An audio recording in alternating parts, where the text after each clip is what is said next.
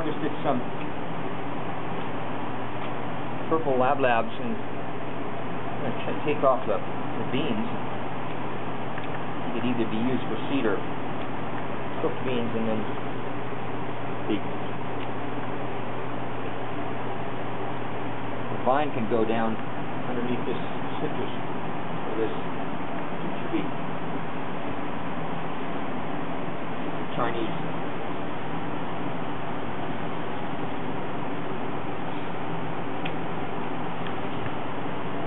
You can see how prolific this is. The lab just continues to grow up, and we can continue to coppice it for mulch.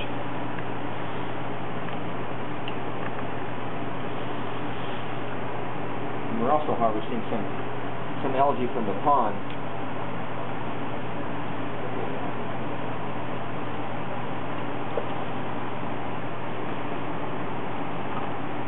So we have azolla and water lettuce here.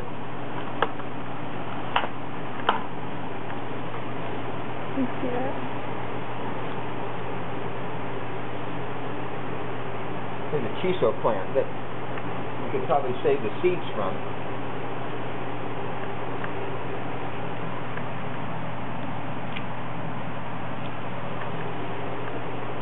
And also we'll just kind of volunteer here.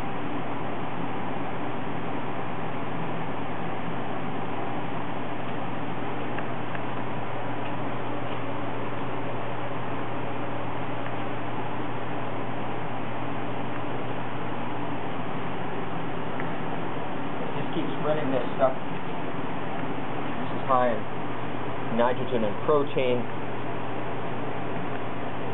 We have another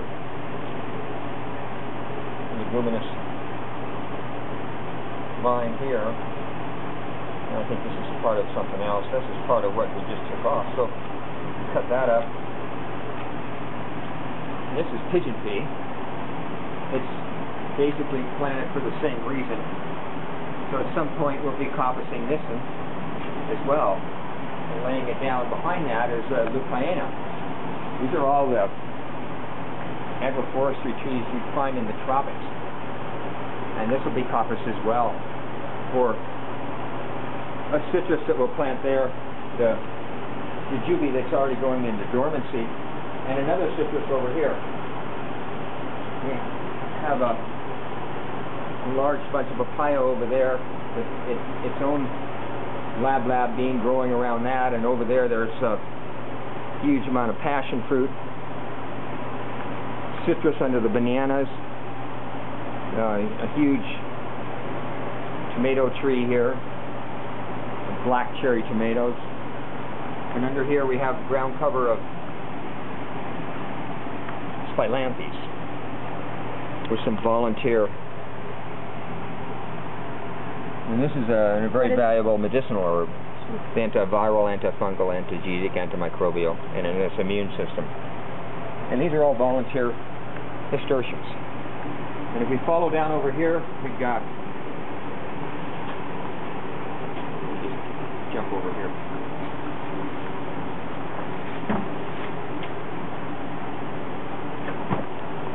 This is Bolivian sunroot, which is a tuber growing under the bananas. More purple lab. Moving right into a ground cover, a sea of sweet potatoes.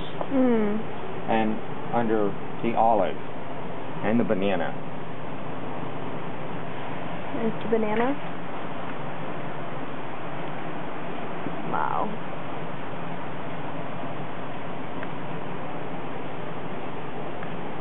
And then we have lemongrass, which we can actually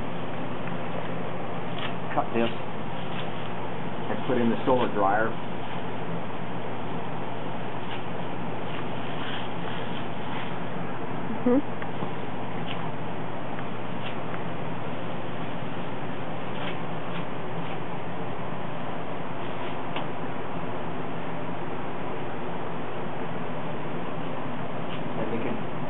Harvest some sweet potatoes today if there are any around, and there's a citrus there that's coming on here.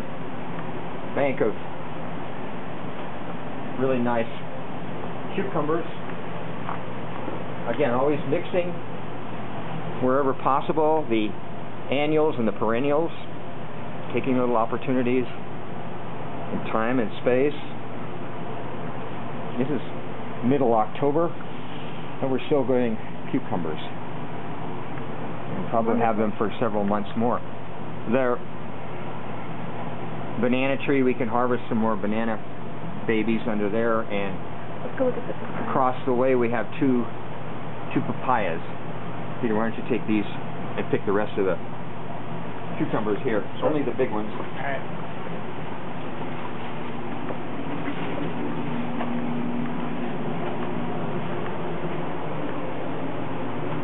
The bottom ones ripen.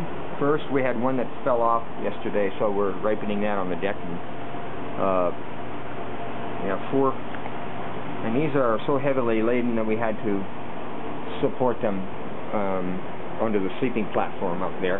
This one broke, and we put a splint on it. It seems to be